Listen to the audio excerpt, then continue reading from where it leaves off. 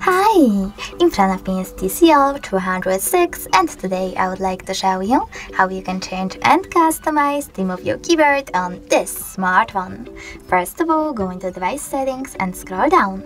Now choose System, Languages and Input, Virtual Keyboard and Gboard. After that, choose Theme. Now you need to click on Show More to see all available ones and tap on the one that you wish to apply. I will go with that one. Now manage key borders by tapping on this switcher over here.